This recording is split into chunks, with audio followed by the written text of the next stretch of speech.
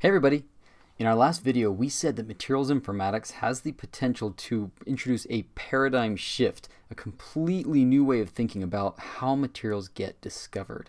So, in order to explain that fully, we ought to take a step back and describe to you the crazy ways in which we end up with materials and how they're discovered today. And it's amazing because we sort of take it for granted. We head down to Home Depot or Lowe's to pick up, PVC or metal or galvanized or whatever, and we never stop to think about how did this get invented in the first place? So let me show you a few examples by which materials have come to be invented in the past. So let's start with the first one. I'm going to call this that some discoveries are 1% inspiration, 99% perspiration approach, right? Now, many of you are probably aware of who this person is here in this figure. This is Thomas Edison, right? Now, Thomas Edison, amazing figure, invented a ton of things. Our modern life has his fingerprints all over it, as a friend of mine says.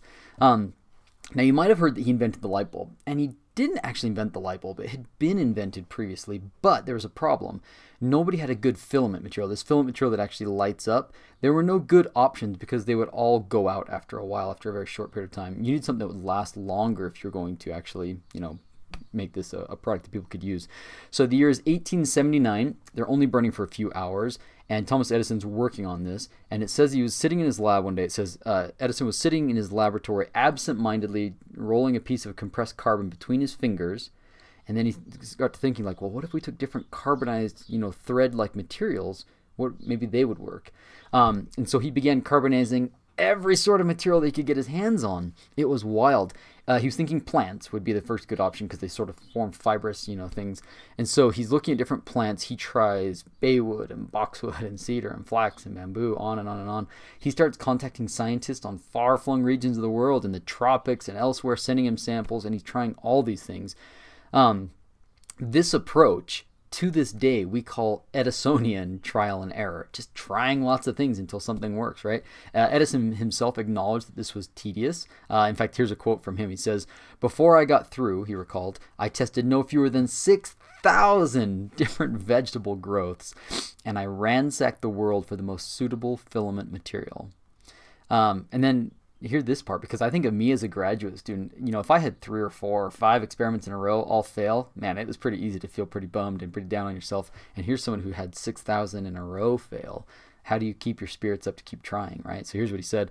"The electric light has caused me the greatest amount of study and has required the most elaborate experiments," he wrote. "I was never myself discouraged or inclined to be of hopeless success, but I cannot say the same of all of my colleagues." He also went on to say, "Genius is 1% inspiration and 99% perspiration." So, I don't think that your average Joe that this would work for them. To be able to keep on trying in the face of 5,999 failures till that 6,000th plan or whatever it was, and have that, drive to keep working, it's going to be pretty tough. But that is one approach. And honestly, this is a way that many, many materials are discovered. We take what's been out there and we just keep on trying new things, slight variations, until we get something that is better for what we want. That's one approach. Now, there are other approaches. You might say that materials discovery is based on being in the right place at the right time. And that was certainly the case with the discovery of Teflon. And Teflon is this amazing material. Look, right here in front of me in my workshop, I've got some Teflon tape. We use it all around us. Now, this was discovered in 1938. We are at DuPont Chemical, and the scientist was Roy J. Plunkett. He and his assistant, Jack Reebok, they were doing some research on fluoropolymers, on fluorinated molecules, and they were actually not polymers yet. These were gases. They were working with tetrafluoroethylene gas, right? So this is not the Teflon that we now know it today, because it hasn't been polymerized yet, but they didn't know that it could be. They were working with this gas, then they went home for the night, and they came back the next morning. They go to turn their gas cylinder on, and no gas comes out. But they feel the weight of this thing, and they're like, "Oh, this is still heavy, like there's gas in there. What's happening with it?" So they do something dangerous. They take the valve off, even though it's pressurized, and nothing happens, right? There's no gas that comes bursting out. Instead, they turn this thing upside down, and out comes some white particles, right? Some white powder, and they're thinking, "Well, that's odd. What on earth would this be?" And they do something even crazier. They take a hacksaw, and they cut right into the half of this cylinder, which is crazy to be cutting into a pressurized cylinder. I guess they knew that there was no pressure because they'd taken the valve off. In any case, as they cut through it, they see this white powder building up on the inside of the vessel. You can see it in this photo here, this big thick layer of white powder on the bottoms and sides of the vessel. and they had discovered Teflon. Totally just being in the right place at the right time. Totally a matter of being curious about the world around you. When something seems out of place and doesn't make sense, don't just say, weird, and get rid of the cylinder. Investigate it a little bit. Hopefully find ways to do so safely. But yeah, this is about being in the right place at the right time. And voila, we have Teflon, an incredibly important engineering material used in oodles of applications today. All right, let's keep on going. You might say that inspiration for materials discovery could be taken from nature, and that would certainly be the case. In fact, Velcro, which we know and love, also all around me here in my lab, was invented by a guy named George de Mestral in 1940. He was hunting in the Jura Mountains in Switzerland, and he's an engineer, and yet he's hunting, and he notices that his hunting dog is getting all these burrs stuck in his fur, right? The cockle burrs that were getting stuck in his pants and on the dog's fur have this sort of shape, and he realized, that hook and loop shape could be really useful. What if we design materials based off of that, shape from nature? And voila, we have Velcro. How about this one? You could say that materials discovery requires a keen eye for detail, right? This goes back to 1913 with Harry Brearley of Sheffield, England, who was he was not trying to discover a rustless steel, right? But the discovery of stainless steel is tied to his searching for a better gun barrel, right? So they were making guns, and they were realizing that not all steels perform as well. Some crack and break. And so he was trying to reduce the damage that was being done to the barrels when they were firing them. And as a metallurgist, he was trying out a bunch of different steel alloys. And every time he'd try something and it didn't work, he'd put it in the waste bin, right? And over time, he'd try other ones. And obviously, we know about steels, especially since stainless steel hadn't been invented yet, that, in a workshop, probably getting wet, things are going to be rusting. And so that waste bin is full of rusty, old, corroded metal, right? Well, as he's working on different metals, one day he looks in his waste bin and something's still shining, even though it's been weeks or months or whatever the period of time is later. And it should not be shining because it should be corroded like everything else. And it wasn't. So just like penicillin, the discovery of penicillin, they look in the waste bin and something's happening when it shouldn't be. He realized that one of his supposedly failed tests must actually be pretty interesting. Sure enough, they looked back and it had high levels of chromium as well as iron and carbon. And voila, we had the discovery of what he was calling rustless steel, which was eventually renamed as stainless steel because it doesn't stain or rust as easily. So having a keen eye for detail might be important for materials discovery. Not just keen eye, though. How about a keen ear for detail? This story is awesome. So you've got William J. Bueller. This guy's working at the Naval Ordnance Laboratory here in the United States on a project. Now, they were making nose cones for missiles, right, for the Polaris missile. Now, these missiles, when they re-enter the atmosphere, they get extremely hot. And so because of that, they have to discover materials, new alloys that would be able to withstand these extreme conditions. So he had started work on something, and as a place to start, there was a book of binary alloys, right? So binary alloys, so mixtures of two different elements, and he's trying just a bunch of these things, right? One of those is a material that's a mixture of nickel and titanium, right? So he's making a bunch of different ingots of all these different alloys, including this nickel titanium ingot. And one way that he was testing them, and I'm not sure why this was standard, but one of their ways for testing materials is they would take the domes that they'd cast, these big ingots of domes, and they would drop them on the floor, right? And many of the ones that had the properties they were interested in made a really loud bell ringing sound, bong, something like that. And so that was a first guess. So as he's doing this with these ingots, he drops this nickel titanium alloy on the floor, and it thuds. Instead of making this nice clear ringing bell, it sounded like a sack of flour hitting the ground, right? So he figured this was not going to be useful for his missile dome application, and that was just going to be a rejected material. But he was a little bit curious, and so he took one of these ingots before it had cooled down. It was at this elevated temperature when he drops it. It did ring. So he realized that this material must be interesting. There's something happening thermodynamically as a function of temperature. In one case, its structure must be slightly different because it's ringing like a bell at higher temperatures, but at low temperatures, it's hitting like a sack of flour. So he decides to call this the Nickel Titanium Naval Ordnance Laboratory, or Nitinol, right? Nickel Titanium Naval Ordnance Laboratory. He doesn't know what it's good for at this point. He just says, hey, this is a weird alloy. Something's happening at high versus low temperatures. It's not until several years later that he's working on the fatigue properties of this alloy, right? So fatigue, they're bending it back and forth over and over time. And it's at a group meeting. It says here that his project was brought under review, and his technician was demonstrating the fatigue properties to some senior officials. During the presentation, one of the officials present heated the nitinol with a lighter, at which point it rapidly straightened out. And we have the discovery of shape memory alloys, materials that you heat treat them, apply a difference in temperature, and all of a sudden they can return to a shape which they had previously held if they were deformed under, now we know certain conditions and the transformation that takes place. Again, this may have not even taken place, been discovered had he not had this keen ear for detail and been listening and been curious about what was around him. You're catching a thread here? Not a lot of these things are being rationally discovered. A lot of it is scientific curiosity leading them to where they went next. How about this one? I love this. Some discoveries might be the result of totally unsafe lab practices.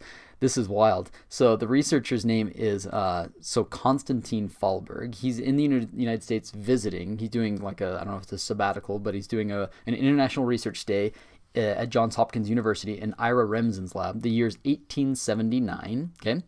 So this Konstantin Fahlberg guy, he's in the lab working on coal tar derivatives. He's not working on sugar, right?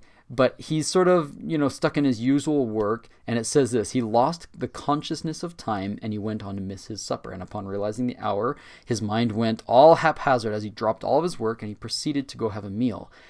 Without realizing it, he hadn't washed his hands off, right, as he exits the lab. But he's so hungry, he goes to the cafeteria, the restaurant, and he starts eating a piece of bread that he had ordered. And then he realizes when he bites into it that it is extremely sweet. He thought that it was a piece of, a piece of cake or something that he had ordered, but he realized that that wasn't the case.